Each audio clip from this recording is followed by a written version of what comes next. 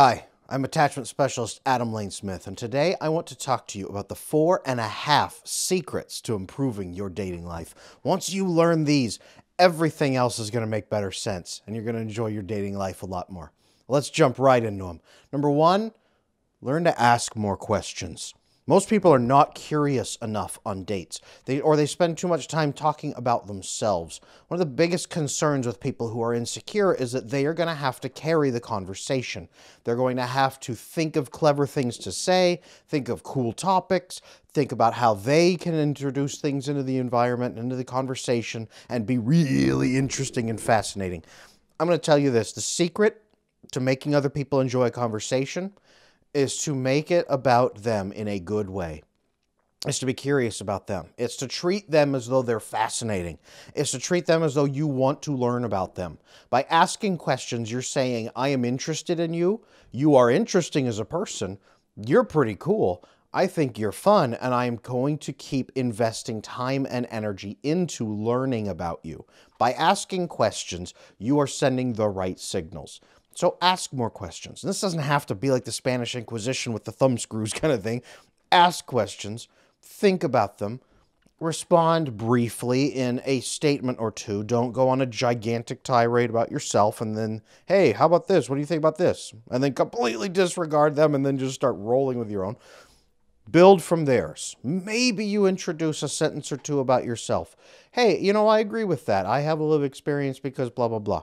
And then you follow up with another question that stacks on to that first question. You don't ask them about the dog and their dog and then go ask them about their work life. You ask them about their dog and then ask them another question based on something they just asked. Ask more questions. Your dates will go a lot better. People will think you are interesting and they will enjoy spending more time in your presence. A lot easier to get a second date if you spend your time talking and asking questions and talking about the other person rather than talking about yourself or just randomly coming up with topics because that nervousness comes off too. Number two, secret number two, get a little more serious, especially on the first date. Especially on the first date and especially in the first couple of dates, be a little more serious. Dates don't have to just be completely random, mindless fun for the first 7 months to convince the other person that you're fun to be around.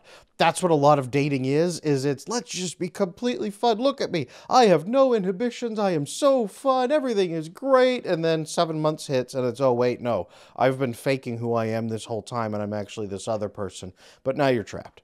That's what modern dating is. Don't do that. Be a little more serious. Have a little more serious discussions. I always tell people on the first date, tell people what you're looking for. Hey, you know, just so we're clear, I am looking for marriage eventually. I'm not telling you we have to get married tomorrow, but I am looking for marriage eventually. I'd like to have kids. I'd like to have, you know, this or this and this, just so we know, so we don't waste any time, or we at least align on those big pieces. Great conversation. That's a way to get serious without being overly serious. Again, the point isn't to get married or engaged on the first date. The point is to have the conversations and make sure you're at least aligned. What this is going to do is weed out all the insecure people who can't go that deep and say, oh, it's really weird to have those conversations. We shouldn't be talking about that at least until the 6th year of our relationship. Because those people say that a massive, massive cope for those people who are afraid to go into those topics and afraid that their answers will break up their relationship. So they will make you feel like the weird person for saying, hey, you should be talking about these things and getting a little serious.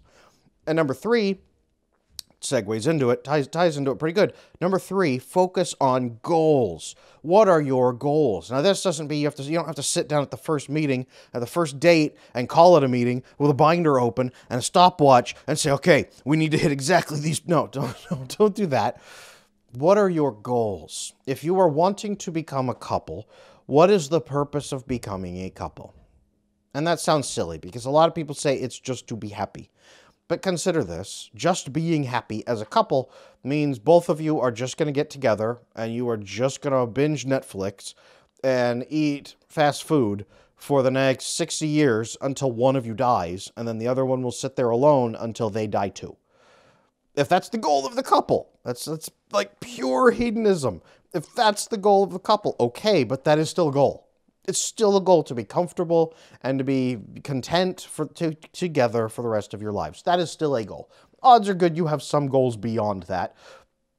And talk about those too. Talk about them. Make sure they align. It makes you interesting. Having goals actually makes you interesting. Goes back to what? Number one, asking questions. If you ask questions about the other person and their answers are, I don't know. I like flowers. I just kind of like to look at them.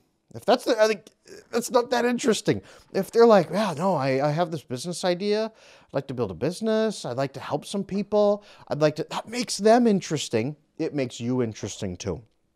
Goals are crucial, especially if you're a man dating, because women hear those goals and say, okay, this is somebody I could help them with these goals. Women hear that and say, wow, he's not just a lazy schmuck. He actually has a plan for his life. Men hear those goals that women have and they're like, oh, wow, that aligns pretty well with my goals. We could work on this together. It makes you interesting to the other person. It makes you seem like a person instead of just kind of like an object sitting there. Goals are what differentiate us from objects because living creatures have goals. State your goals and talk about them. See where they align. Even if they don't perfectly align, talk about them. It'll at least make you interesting, and it may show you that you are better matched than you thought you were. Number 4, stick to your principles.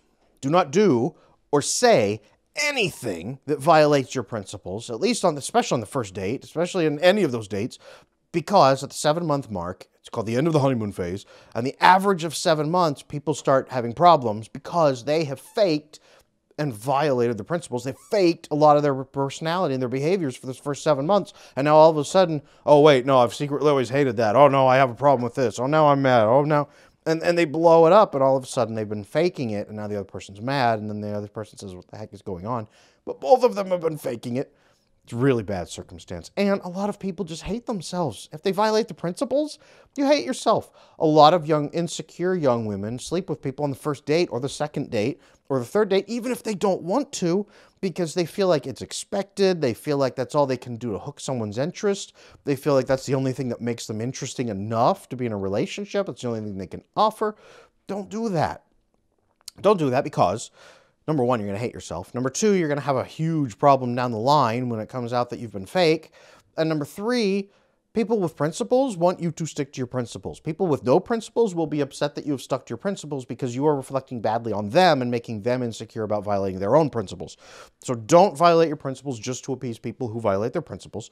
Stick to your principles, and principled people will like you more and will spend more time with you. That's pretty easy. Pretty easy. Figure out what your principles are.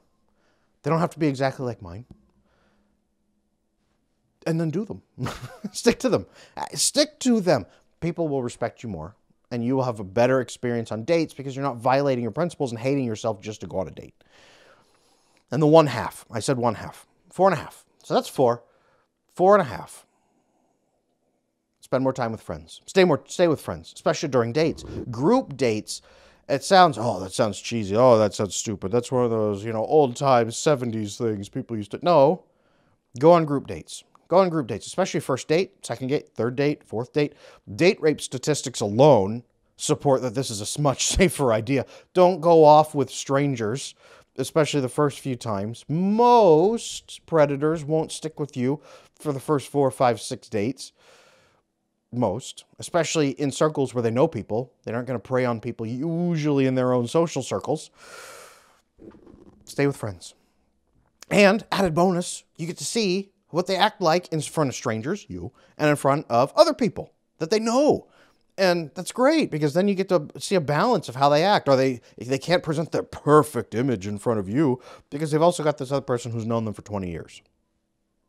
It makes it a lot easier. Then you can see who someone is a little bit more. And your social circle, your friends, and their friends, their mutual groups or whatever, they can call them out on things. If they're like, hey, no, secretly, for a job, I'm Batman. I'm actually Batman. I rescue orphans from chemical fires, and I fight the Joker, and their family's going to be going, like, dude, you sweep up at an amusement park. Calm down.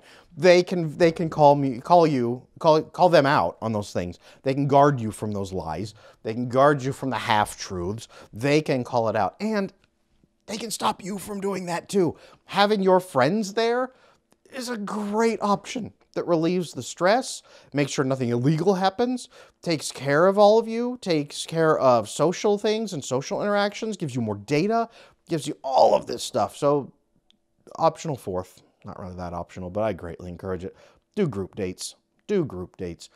If nothing else, your relationship will grow with a group, and then you'll have a built-in friend system to then hang out with as a couple instead of feeling like you both have to retreat from your individual friends and don't know who to hang out with. That'll help too. 4.5 ways. Ask more questions, get serious, focus on your goals, keep your principles, and stay with your friends. 4.5.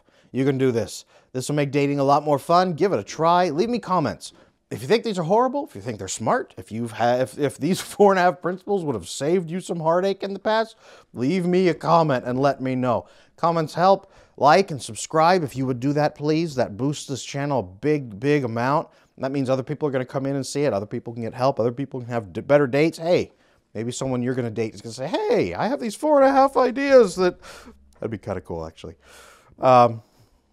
Thanks for stopping by. Thanks for watching this. I hope this has been helpful. Please use at least one of these. On your next date, use at least one of these. Stick to them. You don't have to get all 4.5 perfect. That'd be ideal, but you don't have to. Even just one. Even just say, hey, yeah, you know what? I'm weakest in that spot and that makes me unhappy. I'm going to stick with that one and give that a shot. Do it. If it's, getting serious, having the more serious talks, because you've tried to stay away from that all this time. Get a little more serious. Talk about your goals a little bit more. That'll make you a little more interesting. And a lot of us need to ask more questions anyway. Not just in dating, but in all relationships. So there you go. Thank you. I'm attachment specialist Adam Lane Smith. Thanks for watching.